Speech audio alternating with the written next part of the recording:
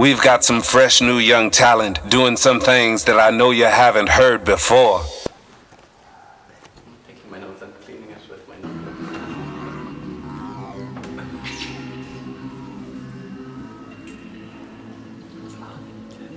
notebook. So today we're here with Sean Campion, my dear friend, and he's a graphic design student here in LSD. How are you, Sean?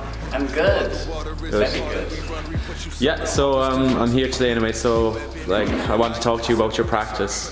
So give it a rundown for yourself. Okay, basically, this is my space in college.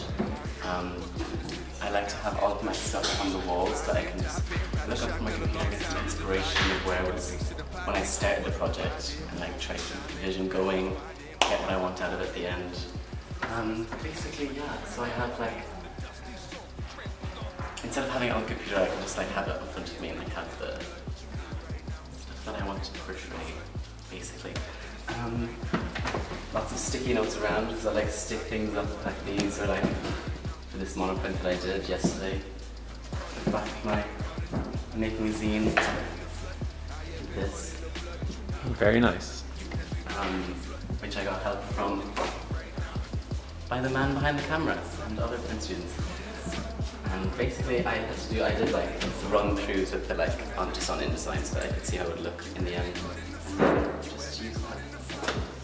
Yeah, a lot of scanning in, a lot of like I try my best to bring in like fine art practice into my design stuff, because I just find design can be quite boring when I'm constantly looking at a computer just for myself. It's not really for anyone else, just so I don't get bogged down in it on a screen.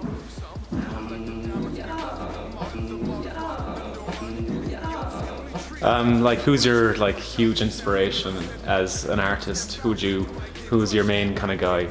My biggest inspiration is Andy Warhol. I've loved him since I was like, for as long as I can remember, my favourite artist. And that's kind of where I get the inspiration for mixing fine art with design, because he was very interested in like design culture but also art culture, and like he really amalgamated the two very well. So yeah, bleach my hair, make it messy, try look ugly, so I can look like waxy Andy Warhol. There's pictures of him everywhere, because that's kind of, this is what I'm doing this project on at the moment, is Andy Warhol setting up Interview magazine in 1969. So he's obviously going to impact this project anyways, but kind of impacts everything I do. Who would you like say find an inspiration for your fashion sense? Is it Andy as well? No, not really Andy. He wore lots of suits and was very respectful looking apart from the silver wigs. I kind of just get it from subcultures, past and present, time, like eras of fashion, like the 90s or the early 2000s and the 80s, kind of mix everything together. Because my goal is to not look the same every day that I come into college, or every day that I'm just doing anything. I want to try and look like a different person and portray a different vibe. And would you say social media has a big part in your, like, say, what focuses you for your work, or say fashion sense? Social media is a big thing. I think it's a big thing for everyone, really. Like, especially in graphic design, like it's kind of part of our course. Like, it's sort of like there's a lot of talk about social media and like its use for advertising and its use. Like, companies will have like Instagram accounts now, and like magazines will have Instagram accounts that you can kind of look at their online magazine through Instagram, sort of. Yeah, and then obviously for fine artists as well, I think it's such a big like help for them, because they can like really get their name out there. Like, it's obviously very hard for fine artists to get their name known. So social media's been great for that.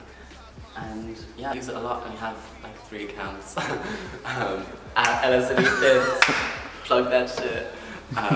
Yeah, LSD Fit. Me and my friends set up this Instagram this year, focusing on the fashion at LSD, because everyone be looking so cool all the time. I want to document them and like document the people and like who they are and what they wear, and you know, we do that on the daily, so you should all give that a follow. Yeah, and I'm also hoping to bring that into my FYP in the 2nd semester, so we'll do like some sort of a catalogue or like an annual of like LSD fits throughout the year. Hopefully that would be really cool, I think. So yeah, everything kind of feeds into everything else for me. Like I try to mix as much as I can, play with as much things as possible, experiment as much as possible while I'm in college, because that's when I get to do that. And then art college, there's lemon curd stuck to my thigh. Yeah, so like, do you have any final say, like anything else you want to let us know?